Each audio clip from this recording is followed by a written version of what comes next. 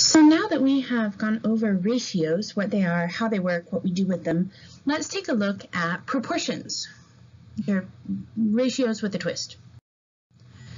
So brief review, what is a ratio from last time? Remember, these are two unrelated things that we're comparing using numbers. Remember that they're not fractions, but we can write them like fractions. We can treat them like fractions. We can treat them like fractions in that we can reduce ratios. If you have a ratio of, say, 21 to 28, we could reduce that. Those will both divide by 7, and we get a smaller ratio of 3 to 4. They're not ratios, though, in that we don't have any mixed numbers. So let's say we had instead 28 to 21, and you reduce that and got 4 to 3. You would keep your answer 4 to 3. You would not write it 1 and 1/3. That's not a proper answer for a ratio. So ways that they're similar to ratios, ways that they are different to ratios. Okay, so what about a proportion? What's that? Well, a proportion is just two ratios that are set equal to each other. If you think far, far back to the fractions lecture, these are equivalent fractions.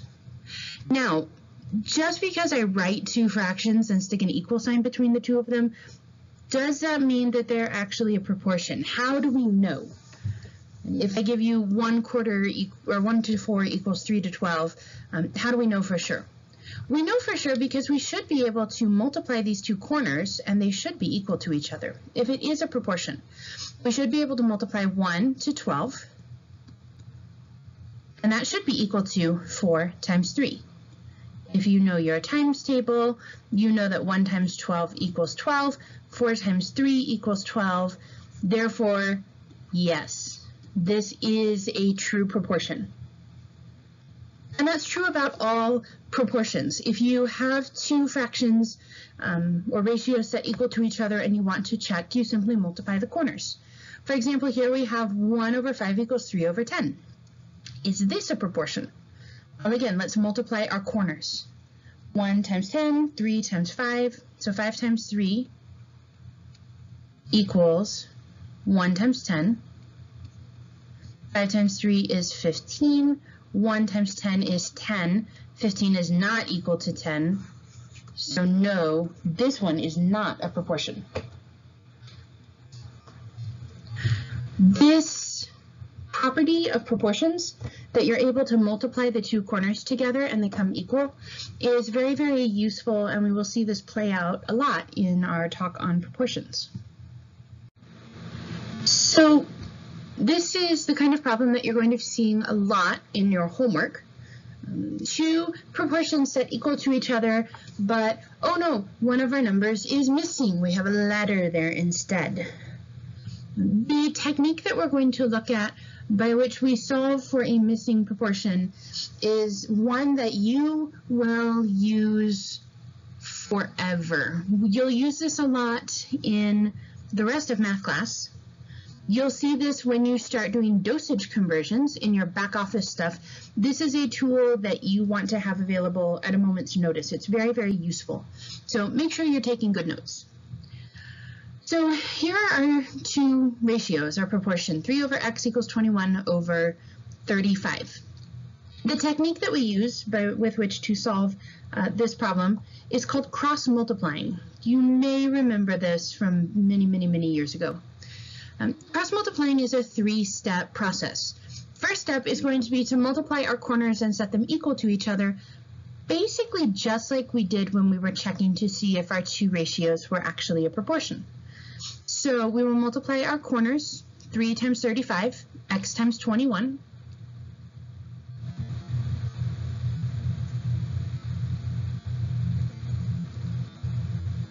And set them equal to each other like this. Next step is to finish that multiplication. So we need to multiply very quickly 3 times 35, which should give us 105, equals x times 21. This should look familiar. This should look like the last homework assignment, the end of the last homework assignment that you had, that was nothing but numbers multiplied together with a missing factor. Our last step is to divide by the number multiplied to the variable.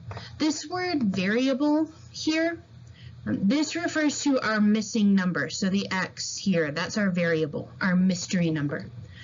So we're going to divide 105 divided by 21, our mystery number. So 21 into 105. And 21 will go into 105 5 times. 5 times 1 is 5, 5 times 2 is 10. Subtract and get 0. So x equals 5. The answer to your division is your missing number. So 3 over 5 equals 21 over 35. And hopefully, if you look closely at this, that should make sense. 3 times 7 is 21, right?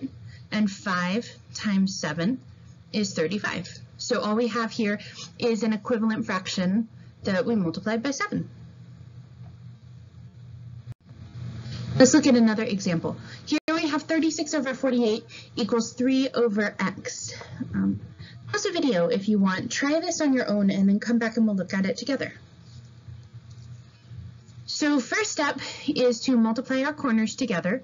So 36 times x equals 3 times 48. Now we have to finish our multiplication. 48 times 3. Well, 8 times 3 is 24. Carry our 2.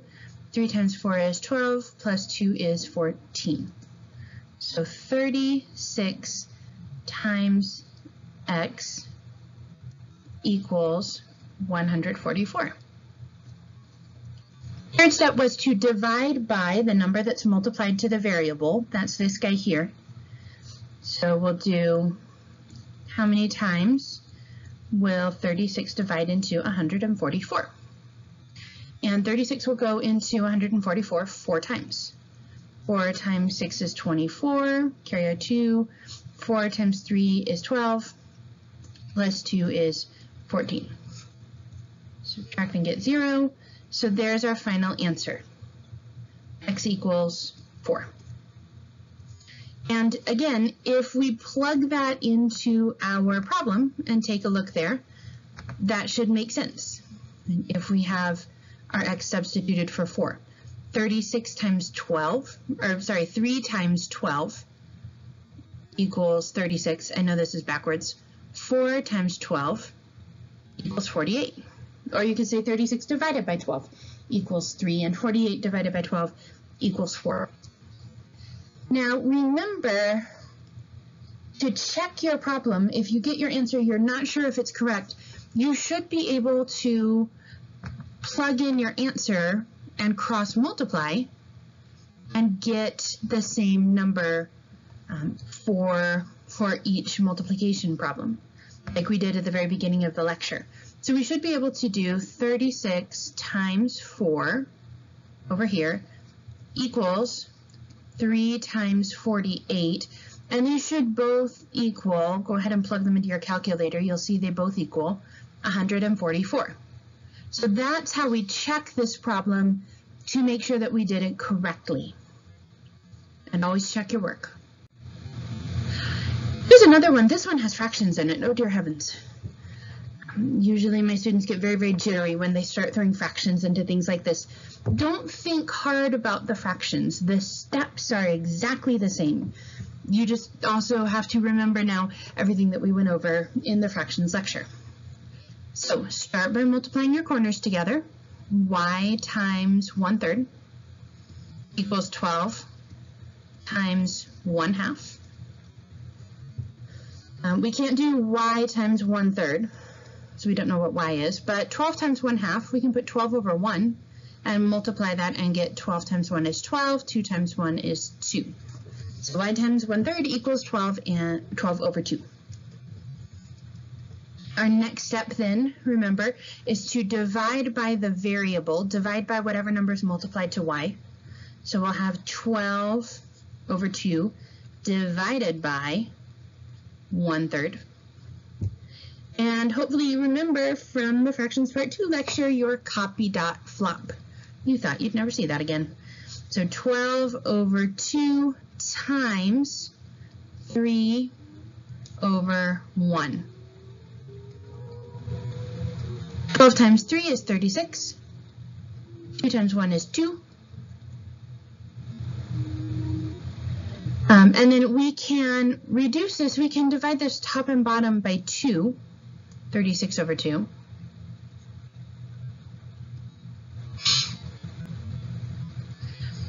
Divided by 2 is 18, 12 divided by 12 is 1, or just simply 18 as the bottom of our ratio. As always, you should be able to plug this into your calculator, or in this case, do it by hand and get the correct answer. So we should have 1/2 times 12 equals 1/3 times 18. Write your whole numbers as fractions with a 1 underneath. 12 times 2 is, or 12 times 1/2 is 12 over 2. 1/3 times 18 is 18 over 3. 12 divided by 2 is 6. 18 divided by 3 is 6. So yes, they are proportional. How about another one with fractions? Try this on your own. Pause the video, go through it step by step. Don't think hard about the fractions. Think about all of the rules that we've gone over in the last couple of weeks. And try this on your own. And then start the video up and we'll do it together. So here we have 2/3 over y equals 1/3 over 5. Again, we're going to multiply our corners together. First step, always write out your steps. Don't ever do anything in your head. You've got enough that you're trying to keep in there. So 2/3 times 5 equals y times 1/3. Make sure you write your 5 over 1. And then 2/3 times 5 over 1. 2 times 5 is 10. 3 times 1 is 3. So we have 10/3 equals y times 1/3. Next step is to divide. And remember, we always divide by the number that's multiplied to the variable. So we'll have 10 over 3 divided by 1/3. Do your copy.flop. So that will give us 10/3 times 3 over 1. 10 times 3 is 30. 3 times 1 is 3. 30 over 3. And we can reduce 30 over 3 to 10 over 1, or just 10 as the second number in our ratio.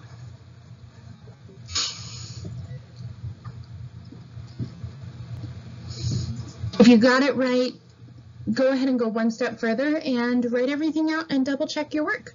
Plug 1/3 times 10, set that equal to 2/3 times 5. See if you were still correct. Okay, now instead of fractions, we got a decimal there. We have that 0.75.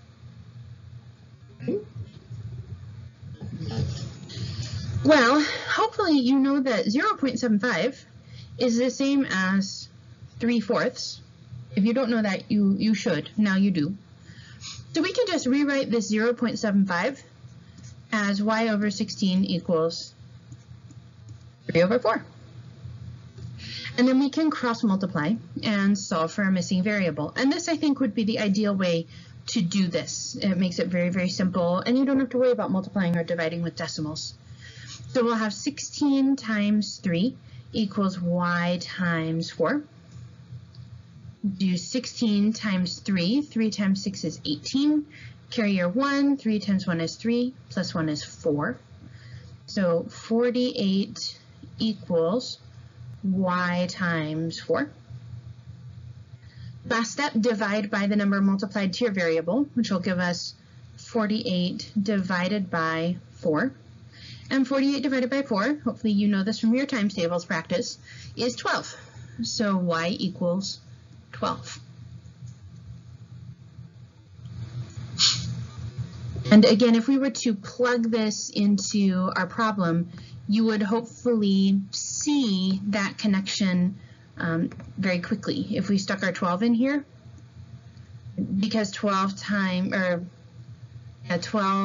divided by 4 equals 3, and 16 divided by 4 equals 4. So we took our 12/16, we divided it by 4 to get an equivalent ratio of 3/4. Another one with some decimals in it. Again, don't think too hard about scary numbers.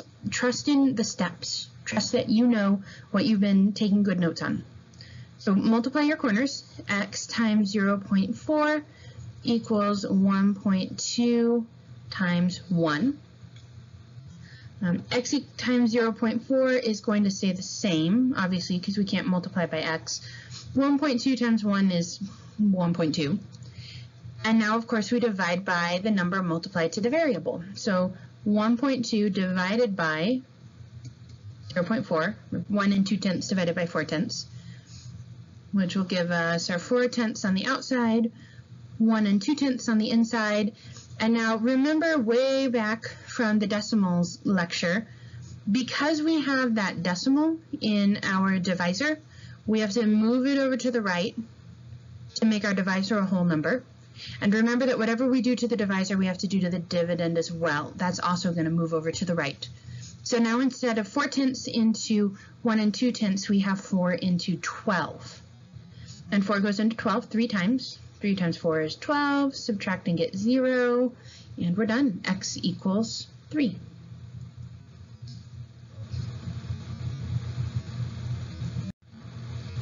Okay, let's look at some more practical examples of this. I told you that this is a skill, a tool that you will always want to have at the ready.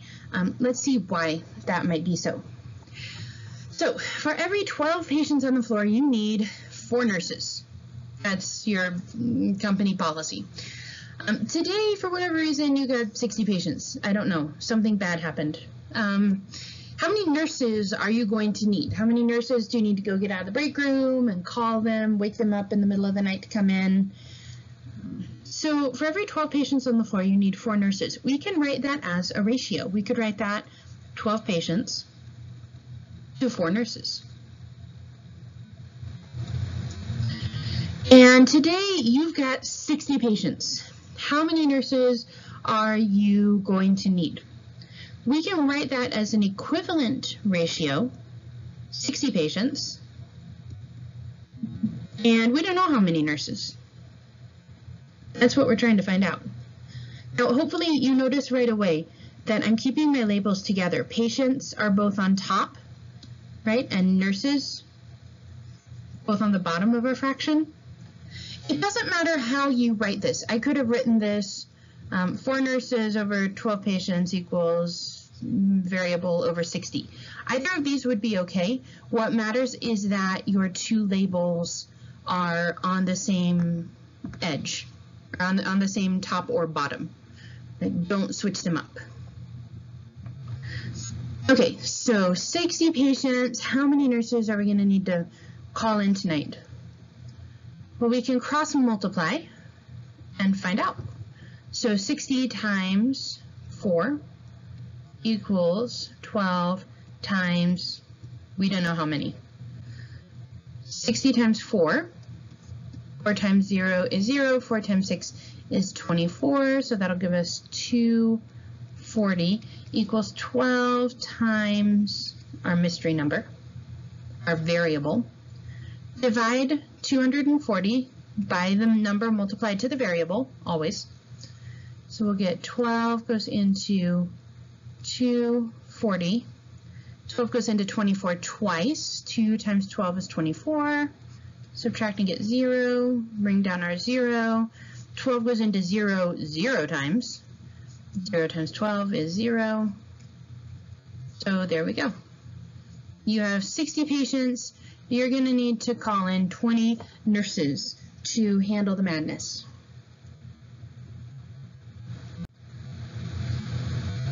You probably remember this guy from the last lecture, lorazepam, Ativan. You probably want some after that night. So our label for our lorazepam is 2 milligrams per milliliter. For every 1 milliliter of medication that you draw up, you're giving your patient 2 milligrams of the actual drug. Your patient needs 5 milligrams. They're also having a bad night. And the doctor says give them 5 mg of lorazepam and then walks away and leaves you to your fate. How many milliliters are you going to give to your patient? Well, this label, this 2 mg per mil, that's just a ratio, 2 milligrams to 1 milliliter, two unrelated things using numbers. We know that our patient needs 5 milligrams, so let's write a proportion with 5 milligrams on top. Again, make sure that you're keeping like labels together. And then here's our variable. We don't know how many milliliters we're giving our patient. This is why we're doing the math. Nobody wants to overdose their patient. So cross multiply. We'll have 5 times 1 equals x times 2. 5 times 1 is 5. And then divide by the number that's multiplied to your variable. So 5 divided by 2. 2 will go into 5 twice, and 2 times 2 will give us 4. Subtract and get 1. And then because we don't have any numbers over here to bring down, we're going to add a decimal and a 0. Think back to your decimals lecture. Bring that decimal straight up into our answer. Bring our 0 straight down. And how many times does 2 go into 10? Well, it goes in 5 times. 5 times 2 is 10. Subtract and get 0, and you're done. So our patient who needs 5 mg of Ativan, 5 mg of lorazepam, is going to get 2.5 milliliters. You probably feel much better after that.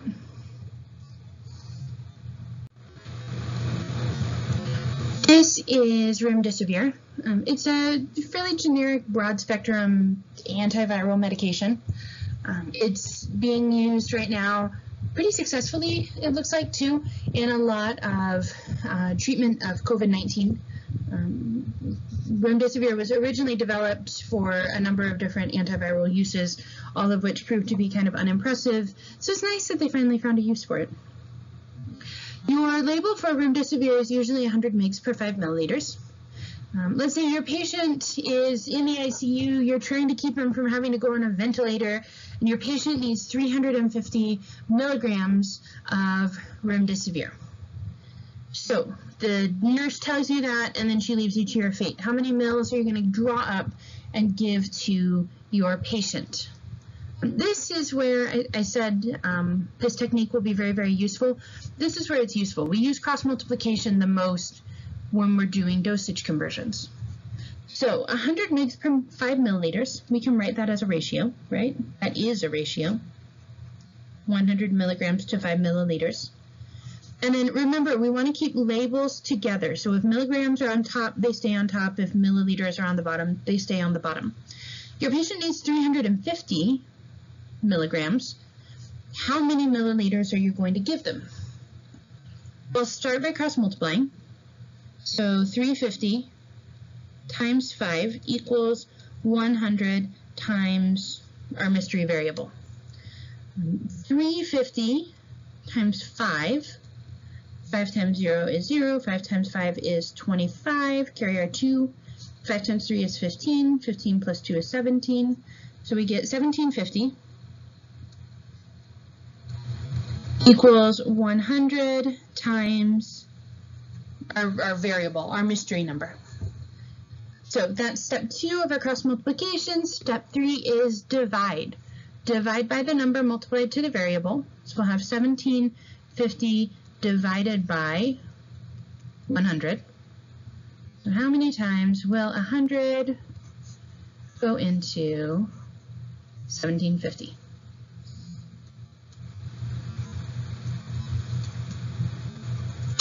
Well, 100 will go into 175 once, and we'll get 100. Subtract that and get 75. Bring down our 0 and get 750. 100 will go into 750 7 times to give us 700. Let's subtract and get 50. And then there's nothing out here to bring down, so we need to add a decimal, bring it up into your answer, and a 0 that will come down here next to our 50. Now we have 100 into 500. Then 100 will go into 500 5 times to give us 500. 500 minus 500 is 0. So there's our final answer. Your patient is going to get 17.5 milliliters of remdesivir. Best of luck to them. Now, of course, always plug this in and double check your cross multiplication. Right? 100 times 17.5 should be the same as 5 times 350. If it's not, something went wrong. Let's look at another example. You probably remember this from the last lecture too. That's dexamethasone. Pretty good broad spectrum steroidal medication that has also shown some good promise in treating patients with COVID. So DEXA, for every tablet has 2 milligrams of the actual medication within it. Your patient's doing better. The remdesivir worked. He's still in the ICU, but you didn't have to put him on a ventilator. Everybody's happy, especially him. But now you're treating him with DEXA to help with the cytokine storm that he's going through. Your patient needs 7.5 mg of this dexamethasone. How many tablets are you going to give him? The nurse is very happy with you. She says, here, go dose him. You did so well on the last job. So our DEXA label is 2 mg to 1 tablet. Writing in your labels is particularly important here so that you don't accidentally flip something around. What's our equivalent fraction? Well, our patient needs 7.5 mg. We don't know how many tablets, so we'll go ahead and cross multiply. 7.5 times 1 equals 2 times our mystery number, our variable. 7.5 times 1 is 7.5 equals 2. Next step is to divide by the number that's multiplied to your variable. So we'll have 7.5 divided by 2. So how many times will 2 go into 7.5?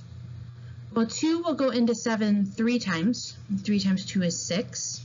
Subtract that and get 1. Bring your decimal up into your answer and bring that 5 down. And then 2 goes into 15 7 times. 7 times 2 is 14. Subtract that and get 1. Let's add a 0 here since there's no other numbers to bring down. And bring that 0 down. 2 goes into 10 5 times. 5 times 2 is 10. Subtract and get 0. So our patient needs 3.75 or 3 3/4 of a dexamethasone tablet. You could write it 3.75. You could write it 3 3/4. Either one would be acceptable. Now, it is true when you get to your externship sites, when you actually do real dosage conversion, usually you will have some computer program or formula sitting in front of you where you plug your numbers in and it spits out an answer for you very, very quickly. And that's wonderful and nice and can help reduce error. But who knows, someday, I don't know, the electricity might go out in your hospital, the zombie apocalypse might hit, you might be too busy to program stuff into the computer because you're dealing with a lot of folks who got shot at a movie theater.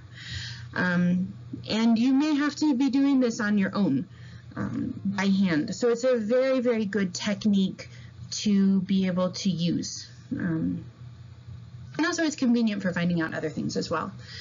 So this is all your homework for today. We'll be solving for missing numbers in proportions. As always, if you have questions or would like me to go over some of the homework with you or check an answer with you or prep for the quiz tomorrow, send me an email or drop by office hours and I'd be happy to see you.